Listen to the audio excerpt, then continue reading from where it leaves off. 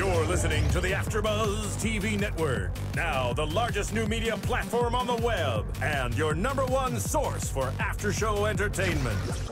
Very good, Keith. Johnson.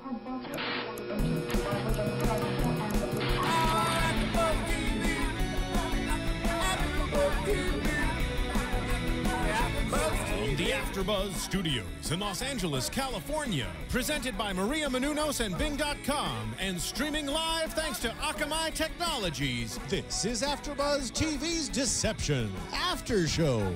We'll break down tonight's episode and get you all the latest news and gossip.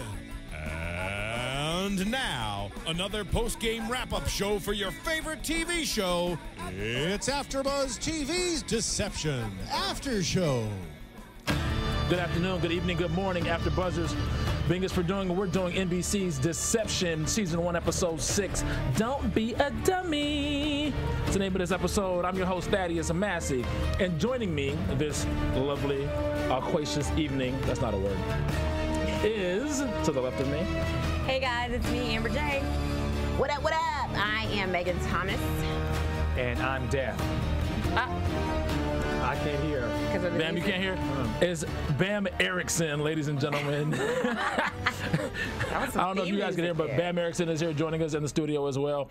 We're going to jump right into this episode like we usually do because it looks like Deception is getting juicier and juicier, as my grandma and Mike used to say when they used to watch the stories when I was a little kid. That story's getting juicy. It is. That's my story. It's getting on that level where you're like, okay, I'm really getting involved and emotionally invested in this thing. So, starting the episode off, Joanna confronts Sophia and Robert. There's drama. I mean, the drama is thickening. At the dinner table. I mean, Sophia threatens to kill Joanna because she's dropping dimes on family business. Right? Through the cup. And in this family, snitches get stitches. Snitches get stitches. Don't forget that. But that's a hood term, too. You know, snitches get stitches. You know what I'm saying? But not in real life. We want you to tell in real life. Right. Yes. Please call Crime Stoppers. In quotes. I want you to tell in quotes. So, Joanna confronts Robert and Sophia with Julian present, and she figures it out right there on the spot. So, what do you think this means for Sophia? Because Sophia's interest. Back up. What did she figure out? She figured that the father of Mia is from Governor Haverstock. Senator Haverstock. Is Mia's daddy. It's Mia's daddy. Let's give kudos to Megan because she called it last week. I did. I should have asked for money. She you better called be it glad last I'm not a week. gambler. Because if I did, It's getting hectic over there. Right? I should have fingers pointing and everything. I knew. Haverstock. I told you Haverstock is the dad. I just felt it in my bones. That is very scandalous. That's super like, ooh, janky. Like, what are you doing sleeping with a 16-year-old? But we'll get into that in a minute. Only go ahead, your Bamm. twisted mind. Bamm was, I know, right? Bamm, go ahead. And you're right, Megan. You were right about it. And now that we see tonight, last night's episode, it totally makes sense why he was around, why there were secrets and certain things we couldn't figure out. Right. So it makes sense, but it didn't make sense, or we couldn't figure it out before, except, of course, for you. But yeah, that was a great reveal last night. And we've also discovered or found out why he hasn't taken more action against this guy, based on what he has holding over Edward's head, which we'll talk about in a minute. But going back to Joanna. Which can I say that I said that he was a killer? I told y'all he was a killer like 3 weeks ago. I don't think he. I still don't think he killed Kimberly Yeager. I think he was set up. Oh, so his fingerprints in the golf club are just not enough for you people. But you know, he could have got his fingerprints on that golf club any kind of way. Were you playing golf and having sex? No, he killed her. But well, I mean, he could. No, I think they planted it because if you remember in the flashback, if you remember, he woke up out of this daze and he looks around and he's bloody and he looks outside and he sees Kimberly Yeager's dead. So I think somebody must have drugged him and then probably took his hand and grabbed it around the golf club and they killed the girl. Very possible. Or what he could have done is when he woke up and saw what happened, not thinking, he probably ran over, touched the evidence without thinking that that the prince will be eventually on him. But I think that will be revealed probably for the finale. That will be revealed. I don't buy it. And you know what? They're probably gonna show where I think Julian might have had something. he did pick up the golf club. Yeah. And this is the one thing that they always do on television shows, and I don't know why they always do this, where people are trying to figure out what's going on and they start touching stuff.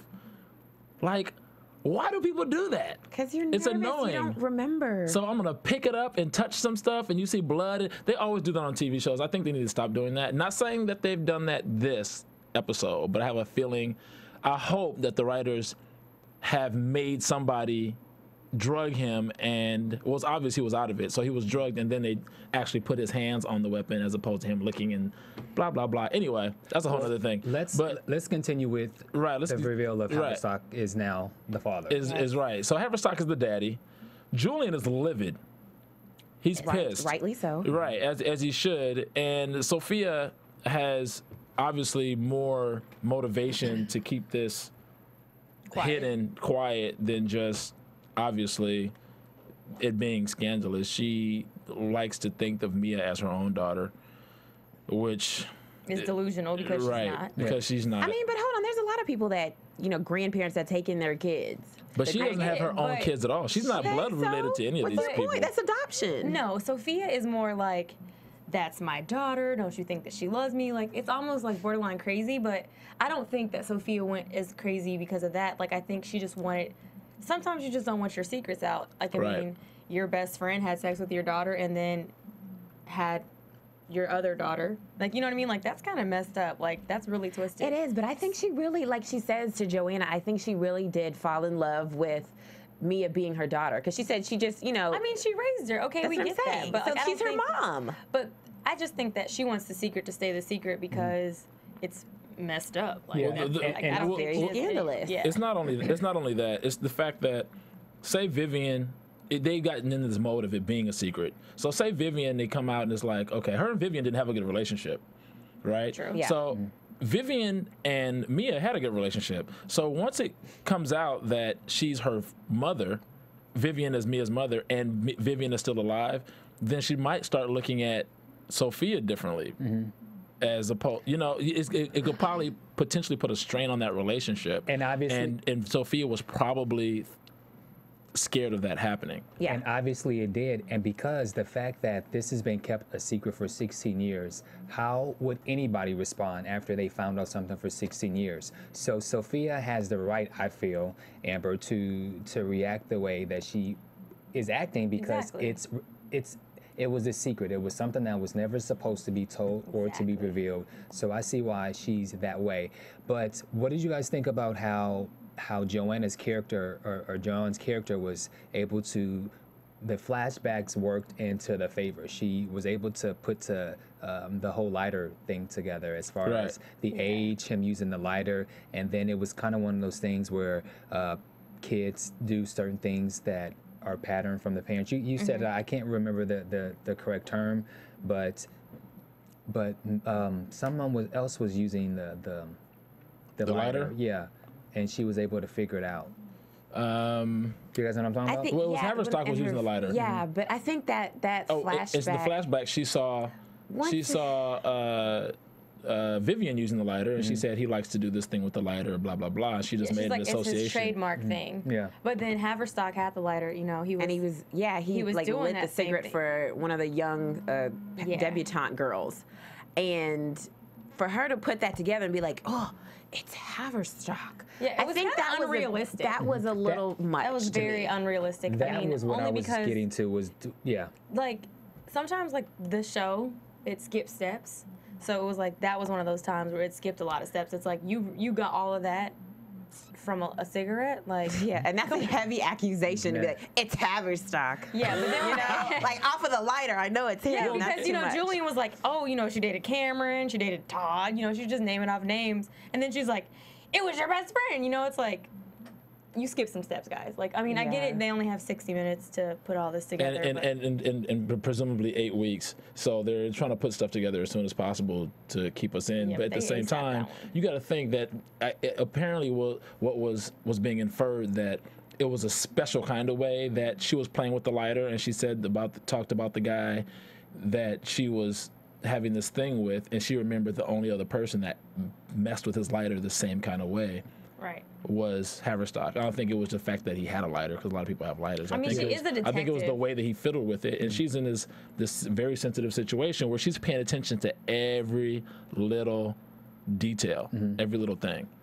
So it was more believable than the Spaghetti 4, her getting the passcode on the computer. A couple weeks ago. That was more believable to me than that. True. So I can ride with that. If they can go with Spaghetti 4 in about a matter of 2 seconds, breaking into a computer, I can roll with her figuring it out and putting together tails, because everybody has a tail. Yeah. You know, so that was one of them. But you know what was crazy though with Sophia? Like Sophia's anger was heightened, and I was like, "Oh, Joanna, you better watch out, because we know what happens when Sophia gets mad." Right. And she took that glass and she threw it against that wall. I mean, Joanna But they had didn't no even fear. seem phased. Yeah, she like her and Julian were just sitting there chilling. Like, she threw the glass. I mean, they jumped, and then she just kept talking, and I was just kind of like, It was a very intense situation. You live in their house. Like, I feel like she kind of really did like overstep her boundary there, because it's like, she kept pushing it. Yeah. But she was mad though. Like, that's my best friend, and how dare you guys let him? How dare you let Haverstock, your best friend, get away with fathering a child with your daughter, and this man is not behind bars? I think that's what was making her so mad, to the point where Joanna didn't care that. Get mad if you want to. Look what happened. Look what you guys covered up. That's true. I mean, I guess it's a bad cover-up. I mean, I just don't know. Like, do you believe that, like, Haverstock was in love with her? Like, how do you guys feel about that? I don't know. That's kind of weird. I mean, he was like 40. I think it's disgusting, personally, that he... Isn't your girlfriend, like, 16, though? Oh, wow. Funny. They're just kidding. Wow. If she was, I'd be 17. But that's So anyway, so that's like gross. And the fact that he's referring to her as a woman is like... Yeah, at 16, I was absolutely... He's like, the woman that I loved. It's like, dude, what? And this is a senator? Like, are you serious? But she kind of felt like she loved, like, when she talked about him, she spoke of him, like, very endearingly. You know, she was like, we have intellectual conversations. And obviously she saw him a lot because Joanna was like, you know, I cover for you, you got to give me the details. And it was like, oh. Well, Robert did mention to Edward that, look, he got her drunk, he gave her pills, and I don't know if she did it to piss Robert off or what the context or the tone of that conversation was, but Haverstock... I don't think she did it to piss him off, because she was like, I screwed, let's go to bed. And then, like, her makeup was all... Right. And as Robert's telling the story to Edward, Julian goes and confronts Haverstock, and Haverstock is saying it's what you think is the truth is not really the truth. Yeah. So there was both of the things was going on at the same time. Now, Haverstock didn't quite say exactly what happened, but he was basically saying what Robert was saying to Julian is not all what's true. So basically he's not a rapist is what he's trying to say. Yeah. Right. For him, I think he's trying to say there was a real relationship there, as sick as that was, because statutory rape is never okay in any situation. Yeah. But even if she was 18 and he's 40-something, that's still like... I mean, dude, that's what are you gross, doing? but at Y'all are least being that's so legal. judgmental, like- At least it's legal. I mean, At I'm least not for saying me. that it's okay, but I'm like, I mean, like, ew, what are Demi you Moore doing? dated Ashton Kutcher. That but he wasn't gross. a 16-year-old. But let's say he Yeah, was he was a 16. grown They were man. still 20 years. They still have a big Okay, age gap. but the point is, this is an underage He's just minor. like, it's so gross. It's not that gross. Like, people do it every day. Well, it's unacceptable. She's a baby. Okay. Okay, It's not gross. She's a baby. So, Gross. the point for this is, you know, Haverstock is saying that there was a real relationship here, and during this conversation that Julian has with Haverstock, he mentions to them, well, during the same time that your sister got pregnant and was, you know, shipped off to pregnant camp, basically. That's when Pregnant camp. I know we're gonna get comments on that. Pregnant camp. That's when your brother was accused of killing Kimberly Yeager. Oh, by the way, he really did kill Kimberly Yeager, according to Haverstock, because Right. Haverstock has the evidence, which is a golf club that has both Edward's fingerprints and Kimberly Yeager's blood on it. Right. So he said he basically kept the golf club as insurance that Robert wouldn't go, you know, put him behind bars for having relations with his underage daughter. smart. But did you guys catch the part where he said, because I feel like Julian has something to do with that murder, because it's now revealed that Julian was at that party too, and he was just like Kimberly Yeager, and it's like when Julian said to his brother Edward that he was going to actually go and confront Haverstock, he says I'm gonna go confront him. I'm gonna lose my temper and see what happens. I was like, corny. Well, I think that here's the thing. I liked it. I mean, he was so like, that's his sister. Like, you know, he's like, I'm about to go. I'm gonna go confront Thaddeus about what he says. I'm gonna go and I'm gonna lose my temper and I'm gonna see what happens. If you said that. Well, they can't say the F word and the S word and all that crap on TV. Here's the thing. Here's like the thing. most he could do. You're dealing with a $1 billion family who are in high-end society. You know, the only person that really puts in work is Rayburn. Okay. Right. Ooh, I'm gonna lose my temper. He's the one that does the dirt. These other guys, they're not gangsters or whatever. Even Edward was like, this guy's a U.S. senator. Like, what do you think you're going to do?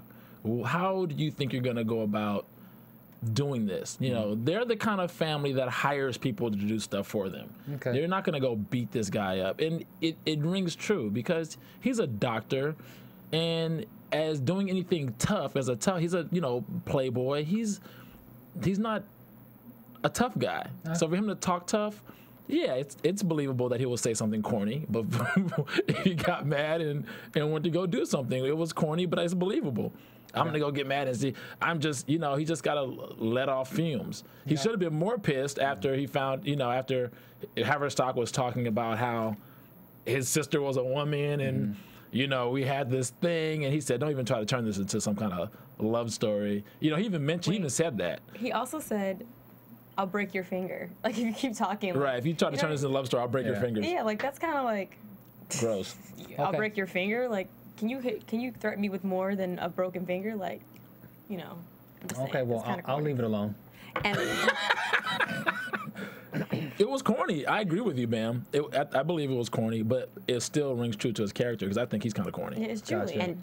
And I think at that point, that's when, you know, during the same time that Julian's having this conversation with Haverstock, Edward's also having a conversation with his father. Right. And Robert reveals basically the same thing that Haverstock is revealing to Julian. And I feel really bad for Edward now because he finds out, like, oh, I must have definitely killed that girl because my prints were on the golf club. I killed the girl. Right. So he's having this whole issue within himself, and he's just like, I killed her. And his dad, he's like, why would you let me get away with that? Because it cost Vivian her life, basically. Yeah. All this chain of events, that's why she's dead. And he storms out of there. He's like, you know, nobody deserves to get away with murder. So he's basically telling his dad, you shouldn't have let me get away with that. You should have let me go to jail. And he's feeling a lot of guilt for that. But I'm telling you, I don't think he killed the girl. Well, here's the thing. I mean, he's not going to be able to. Robert doesn't know whether or not. Nobody really knows what happened to Kimberly Yeager. The only thing that Robert knows is that his son's fingerprints are on this golf club, which is the murder weapon, which is all that matters in a court of law. If they can prove that somebody did it, it would be Edward, whether or not he did it or not. I think Robert's lying. I think he knows, and I think Robert knows, and I think Haverstock knows. I think Haverstock knows. I don't think Robert knows, but Haverstock knows. But he has that piece of evidence. He needed some insurance, just like he said. He needed something to protect him because of this situation with Vivian. And you know what? I honestly think that Haverstock killed that girl, or he had one of his guys kill the girl, because they probably were like, yo, we done got, you know, I got Vivian knocked up and I need to make sure that they don't put me behind bars. Right. So since I'm the DA, let's follow him, see what happens. Oh, he's a drunk and he's spending the night with this chick. Let's get him like super filthy drunk, drug him somehow. We'll kill the girl, blame it on him. Here's my insurance. Perfect. I take that back. Robert doesn't know, because if Robert did know, then there would be no point. There'd be no cover up. Yeah. Right. I just, like you said, I do feel very bad for Edward at this point, because like we see him as this angry, raging man, like, which there's no excuse to hit your wife or whatever he did with Samantha, you know, but we see him in a different light this episode, like even more than last episode, because it's like he's just opening up, and he's, you know, I feel like he's not going to be on like Will's side, you know, like I feel like he's going to call Will and be like, okay, I'm going to help, because he, you know, he even tells his wife, like, go to California, take the kids, because I'm going to figure out what happened, like, because now he's like, it involves me. Not only is it my sister, but you know, now I really want to know. So like I think it's definitely going to put him into a more, I guess, more dimensional character. You know, I think that's kind of cool. And I'm glad you brought that up, Amber, because that's the thing I was thinking about. Was this is kind of a pivotal change for Edward and how we see Edward's character. It seems as if Edward has been kind of caught in the middle of a lot of. He made one mistake as a kid, whether he did it, killed Kimberly Yeager or not, which I still don't think he killed Kimberly Yeager like you, Megan. I think that something else was going on. That was me.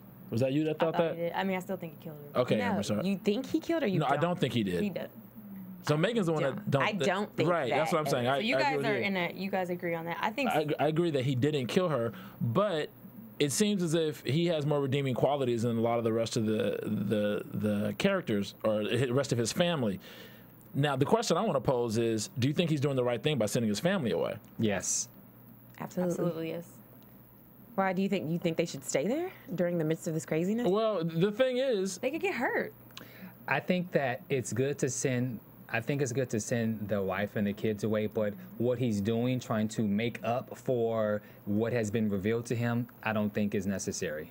He's trying to now go after his dad, and he really is unaware of what's exactly going on. And Bob, his dad's not going to tell him. So I would just continue to just keep doing good, positive things into the world. well, exactly. And here's the thing, and that was my point, Bam, because that was part of the thinking that I brought for proposing that question, was because it seemed as if he feels like he should pay for the murder if he really killed Kimberly Yeager. Mm-hmm. It seems he was kind of inferring that he killed a girl and he should actually pay for it, as opposed to, it seems more about him being a killer than finding out about Vivian's murder, because that was the main thing, which is why he's on this, I killed this girl, you guys should go away. I think that's blah, why blah, he's blah. going so hard, because he's like, my sister died, and that's part of rectifying the situation, because he feels partly responsible for his sister dying. Because if you notice when he's talking to his father, he's basically like, you've covered this up, and because you covered this up, we are now having this issue with Haverstock, and because we're having an issue with Haverstock, my sister got killed some way or another. So he feels responsible, and I think that's a character of a good person who's like, I got to live my life, I got to get married, I got to raise my daughters when I killed somebody, and I should have never gotten that chance. Right. And that's noble. And Vivian didn't get that chance. I think that, like, you know how, like, Vivian's the party girl and, like, she has such a bad reputation. Well, look what's happened to her. Like, of course, I mean, if I was raped and my father chose my brother over, like, I mean, I would feel a certain type of way about that. So, of course, like, you know, she just dove into drugs and, you know, like, that's why her life is like that. And like Megan just said, you know, he feels responsible for that. He feels like, you know, she died young. I got to have a family, a wife, and kids. And, like, look what my baby sister had to sacrifice because my father wanted to keep me out of jail. Well, two things. Vivian is already dead. So now is he going to, because he's had this life, he's established a life with Samantha and he's had two daughters. Does he punish them? Now that's not going to bring Vivian back. He sends them away to keep them safe because you know these people don't play fair. Like, they kill your kids and they kill your wife. Well, he can go to California. They can go to California, and the people of that caliber can still find them and bump them off. I mean, not so in them going to Deception California Land. is not not Deception Land. They can go to California, and that doesn't mean anything. But it also takes the distraction away. Like, his daughter is just annoying. Like, this episode, I was like, what is she talking about? Well, on that note, make sure you guys go to iTunes and subscribe to our podcast so we can continue to talk about Deception for you. Make sure you tell a friend. Make sure you rate us. That's 5 stars. Give us 5 stars and comment and let us know what you guys like, what you guys don't like about this podcast, because we love hearing from you. And tell your mom's friends and your granny's friends and everybody else to subscribe as well. Tell your moms and them. You know what I'm saying? Tell your moms and them, huh? What is he talking about? I don't know. Anyway, But now, the sad part of this situation is poor little innocent Mia. Okay, can we talk about me in a minute?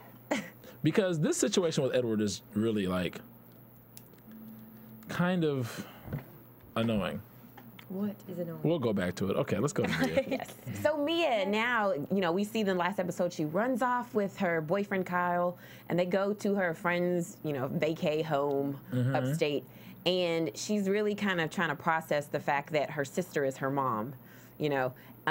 She goes through a little issue with stealing. We see that she wants to steal some wine, and her boyfriend's like, why? That's going to draw attention to us. Plus, you're worth $1 billion. Yeah. And she's like, oh, I was just playing. And so then as she's walking out. Yeah, she's walking out and she sees the tabloid is your sister, your mom. Like, that's so humiliating, and that's got to be hurtful to her. So she goes back and she does steal the wine, and she walks out. Yeah, right in front of the owner's face, and which was care. just so stop. Where are you going? That was so gangster though. Like, nobody shoplifts like that. Like, you're not just gonna walk out in front of the clerk. Like, that takes a lot of balls. I give her props for that. Yeah, people deal with grief in different ways, so I think that's her way. And it's also kind of like, my mom is this crazy party girl that does crazy stuff. So I'm like, my mom, I'm stealing this stuff. What you gonna do? You think she's gonna start taking on some of the traits of Vivian now that she feels like that's her mother as opposed to her sister? Like, well, she has one trait already. She's sleeping with a guy who's over 18. That's true. Well, he's not over 40 though. He's not over 40. Well, she has to start somewhere. Let's give her a chance. This is still statutory rape. That boy is like 25 at least. He's not 25. He's 21. He was at the bar. 21 and 25 are. But it doesn't matter. 21 and 16. Why are you having relations? Just give her a chance. She's got to start with the 20-somethings, and then she'll work her way up to the 40-somethings. Y'all don't want love to prosper out here. You guys are trying to break the law. I'm not trying to break anything. You guys are okay with this statutory rape? My grandparents got married when they were like 15. Y'all are really tripping. That's before statutory rape was even an issue. Right. Somebody That's when people got married when they were 13 rape. and 15 years old. All I'm saying is, I think, the apple doesn't fall far from the tree, and I think she already had some of Vivian's characteristics before we even found out that she was Vivian's daughter. And she's going to think about her and process her in a different light now that she knows that's her mother, as opposed to just her sister. A sibling and a parent are totally different dynamics of psyche. The boyfriend, when they were, I believe, in the closet trying on clothes or something, Kyle, he asked a couple questions that I thought made me kind of wonder about his motive. He asked, what the first thing he said was, do you think you should call home to let people know that you're there? I thought that was cool. But then he asked, like, who do you think is your father? And so I still have to go back and wonder, when he was first introduced, he had a conversation with someone where he looked like he was up to something. So you kind of have to wonder, based off that question, what is his motives? Is his goal now to try to get information? Is he a part of... Well, we know he's up to something from a couple episodes ago when he, paid the guy off, right? Yeah. So we know he's up to something. It just hasn't been revealed yet. But I just think some of the questions that he asked helped go into kind of show more of what he's about. What do you think is going on with Sophia? What is up with her? This guy Teo that she went to go see. That was the whole shenanigans with the ferret finding. Yet again, Joanna's getting caught up. She's her cover is gonna get blown really soon because she keeps on messing up. And Will told her, don't go in there, and she just decided, I'm going in. Do you think Sophia knew it was her going down the stairs? Even though they didn't show that she saw her, she saw somebody's hand going down the stairs. Do you think Sophia knew? I think she saw her because that whole interchange at the end of the episode where Joanna comes home and Sophia's like, I really loved her. That's my child. I, thought about it. And when she kicks Joanna out of the house during that conversation, I think that was brought on by something. But we know, like, Sophia as the type of character who's not going to just throw all her cards out there. So she doesn't need to tell Joanna that she knows about her. Or maybe could it just be the blatant disrespect of putting her business out of the at the table? Yeah. So I think that's enough. Yeah, it could be one or the other. But I mean, when she was looking down, we didn't see any of Megan tear her fingers, and so it would be far fetched. But knowing Sophia, it wouldn't surprise me at all. Sophia is. I have become a new fan of her because she's an amazing great actress. But I think she would have kept her in the house if she thought it was really her. Because keep your enemies closer, and she's that kind of person, so she would want to do that. I think just her organically figuring out this information made her want to kick her out the house. It's like, I have some great information for all of you guys out there listening. Oh, wow. So we at AfterBuzz TV, we are excited to announce the theatrical release of Adventures of Serial Buddies. This is a new hilarious serial killer buddy comedy produced by AfterBuzz TV's founders and CEOs, Maria Menounos and Kevin Undergaro. And the movie stars two broke girls, Beth Bears, Artie Lang, Kathy Lee Gifford, Christopher Lloyd, Christopher McDonald, and Maria Menounos, and the voice of legendary actor Henry Winkler. I've actually seen this movie. This movie is very hilarious. It's like Dexter meets Dumb and Dumber. And so The Adventures of Serial Buddies will open in select theaters on March 8th. So if you are in New York, if you are in Los Angeles, Boston, Chicago, or San Francisco, you guys make sure that you guys go get your tickets before they're sold out. You guys can watch the trailer, you guys can pre-order the movie, and you can get your tickets at serialbuddies.com.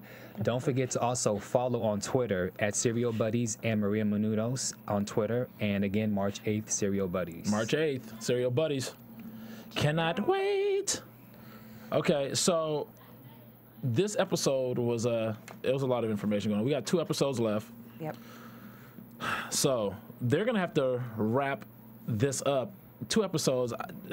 Let's go to before we go to predictions. Let's go to news and gossip, and then we'll get into predictions. Okay, I just have a little bit of News and gossip. Just having technical News difficulties. and gossip. Just some technical difficulties. Having technical difficulties. It's okay. We don't need the It's intro. okay. That was the intro right there. Me and Bam. basically, you know, the same thing. It's actually growing in ratings. This last episode Excellent. took us up by like 0.1%. Yay. So hopefully that Nice. momentum will continue into next week. Nice. You know, there was nothing really in the news about Megan or, you know, Laz or any of the characters for that matter. But, you know, since the ratings are increasing, that's an awesome thing for NBC and for the show and for us and for everybody. So, you know, keep watching. Oh, wait, go NBC. Do you have any news or gossip about Megan? Bam. Ooh, I do not. Meg, you don't have the scoop? not today, but I have a prediction, baby. Okay, so let's get into predictions for the first season of NBC's Deception for episode 7. We saw for next week Megan, I'm looking at Megan, saying Megan, meeting Joanna.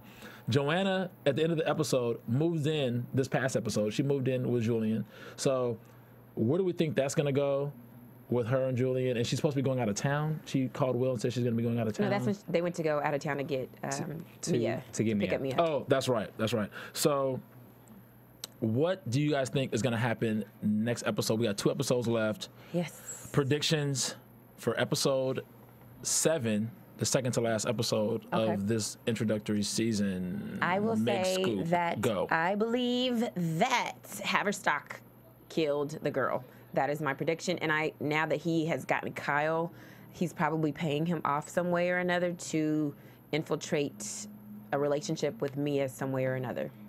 Okay. Okay. Bamm Ericsen, episode 7. I don't think Go. I don't think Haverstock killed. I don't think he killed, but I think he knows something.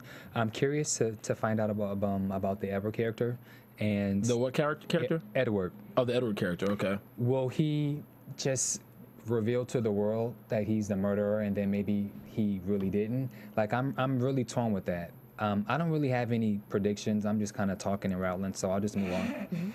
Okay. Episode 7. It's just really good, and I can't figure out where things are going. That's a good thing. Okay. Yeah. Episode 7. Amber J. Go. Prediction. To piggyback off of what Megan said, I think that Kyle and Haverstock are going to, you know, join forces and nothing good is going to come of that. And I also think that Joanna's cover is going to get blown. Like, they kind of allude to that in the previews. And that journalist is pretty hardcore. Yes. So I think that someone's going to find out about Joanna, and I think it's going to be someone in the Bowers family. And I am curious, just really quick, how the girl calls to blow, say, you know, that Joanna, she arrested me in San Francisco. And so I'm really curious to see where that's going to go. Okay, that's interesting. For me, I'm not really sure where. I'm trying to think strategically to keep the show going. Is it going to be that easy for us to find out who killed Vivian before the next 2 episodes are done? I think they're going to have to do something incredibly creative to get us into season 2. So I'm not sure. I really can't say where it's going to go. But I can say that I think Joanna's relationship with Julian is going to get a little steamy now that she's moving into the house with him. And it's going to be a problem for her and Will. That is my prediction. All right. So, Till next time. whew, Till next time, AfterBuzzers, where can we find you guys? You can find me on Twitter and Facebook. I'm Megan Thomas, and my name on there is @MegScoop. You can find me on Twitter and Instagram at Bamm Ericsen, and you can also find me on TruePeoplesMedia.com. You can find me on Twitter at I'm Amber Jaye, Jaye. And you can find me on Twitter and Instagram at Club Thaddeus, CLUBTHADDEUS. And you can find me here at 11 o'clock on Tuesdays doing CBS's Vegas with Bamm Ericsen. Until next time, guys. From Bing.com, executive producers Maria Menounos, Kevin Undergaro, Phil Svitek, and the entire AfterBuzz TV staff, we would like to thank you for listening to the AfterBuzz TV network. To watch or listen to other after shows and post comments or questions, be sure to visit AfterBuzzTV.com. I'm Sir Richard Wentworth, and this has been a presentation of AfterBuzz TV. Buzz you later. The views expressed herein are those of the hosts only and do not necessarily reflect the views of AfterBuzz TV or its owners or principals.